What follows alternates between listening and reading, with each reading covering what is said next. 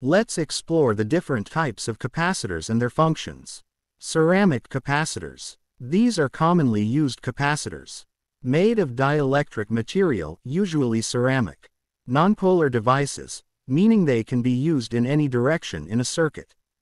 Widely used for decoupling, filtering, and bypass applications in electronic circuits.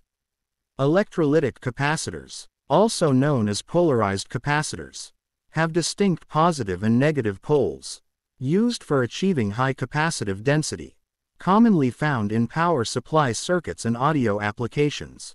Film capacitors. Made of thin plastic or polymer film as the dielectric material. Non-polarized and can be used in both AC and DC circuits. Used for filtering, coupling, and timing applications. Power film capacitors. A type of film capacitor designed for high-power applications. Used in power electronics, motor drives, and energy storage systems.